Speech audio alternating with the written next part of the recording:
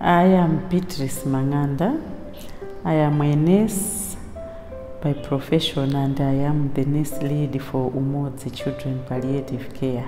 Okay, I chose palliative care service because I felt I needed to save my fellow Malawians after I had lost my husband who died of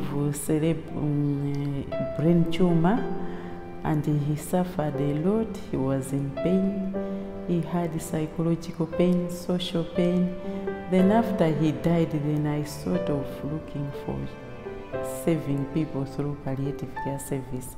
Palliative care addresses people with life-threatening or life-limiting illnesses. Now, most common conditions that come are cancer conditions, which come in a very advanced stages. In Malawi, we have chemotherapy only. We don't have radiotherapy machine for the whole country. So that makes life difficult as well. In Malawi, the ideal model for palliative care provision is the home-based care. That makes the family members to be like co-people in taking care of the palliative care patients. They do like basic nursing care, like bathing, feeding, giving drugs. Our patients and families, they are facing double burden.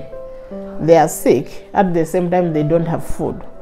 So they are really in trouble, and you can even see or read from their faces that they actually don't know what they can do.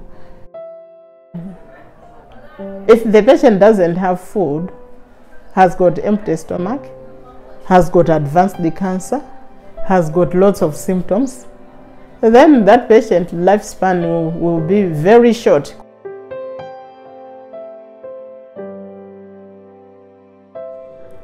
Every life matters.